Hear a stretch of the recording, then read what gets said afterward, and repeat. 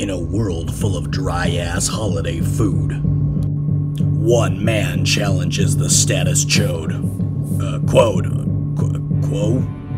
What's the line? Quo. Status quo. We'll fix that in post. Get ready for a brand new episode of Savage and Savory. I don't know if I'll be able to top this, ever.